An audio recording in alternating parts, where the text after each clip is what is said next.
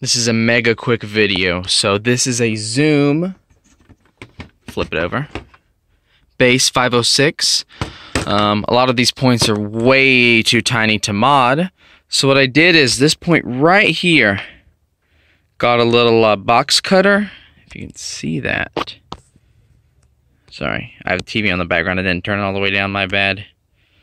Or YouTube, actually. So yeah, I cut that point right there up with a box cutter, and it has a weird glitchiness to the sound. And I'll of course show y'all a demo of this when I come out with the next series of videos.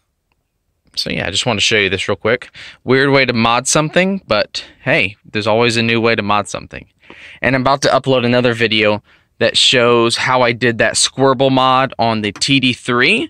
Yeah, you just hook it up to 2 points, which I show, and then you hook those 2 points up to a switch. It's that simple. All right, see you guys.